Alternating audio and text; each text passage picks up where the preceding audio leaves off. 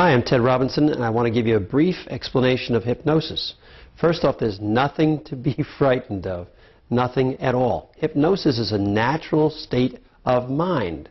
Now let me explain about the mind to begin with.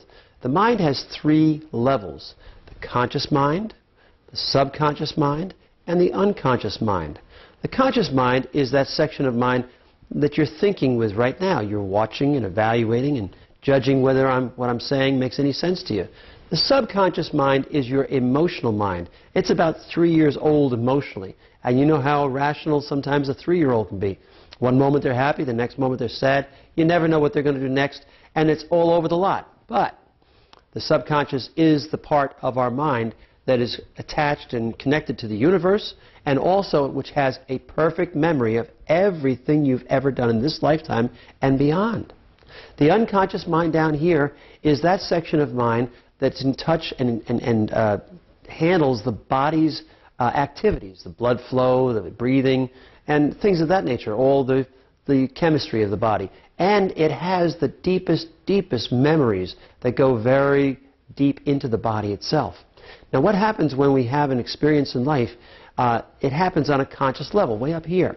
And what happens is if we don't address that problem, whatever the issue might be, somebody yelled at you and screamed at you and traumatized you, if it doesn't get addressed at the conscious level, well, first off, if it does get addressed at the conscious level, it goes away. If it doesn't, it drifts down into the subconscious, and it sits there as part of your belief system. If it doesn't go away then, it'll drift down even further into your unconscious and affect your body. For example, back pain, stomach problems, migraine headaches, all these are things that are resulting generally in emotional traumas to the conscious mind. They drop into the subconscious and then eventually get down to the unconscious mind. What we do here is we utilize a hypnotic trance to take and eliminate the conscious level of mind and directly drop into and discuss and make suggestions directly to the subconscious level.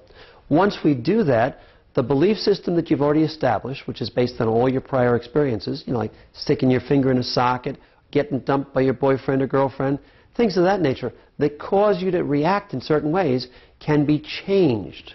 So we can address problems with smoking, we can address weight problems, we can address gambling, sexaholism, drug addiction, any number of things where you just can't get out of your own way, so to speak.